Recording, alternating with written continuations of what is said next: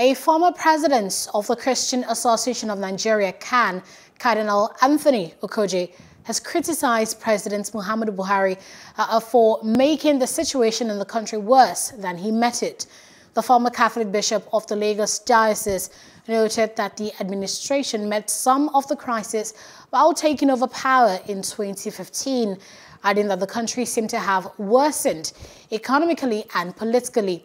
Okogie said after failing and refusing to accept responsibility, the federal government was clamping down on Twitter and Nigerians using the microblogging site. The cleric said this in a statement sent to media houses titled Cardinal Okogie, Life at 85. Hello, hope you enjoyed the news. Please do subscribe to our YouTube channel and don't forget to hit the notification button so you get notified about fresh news updates.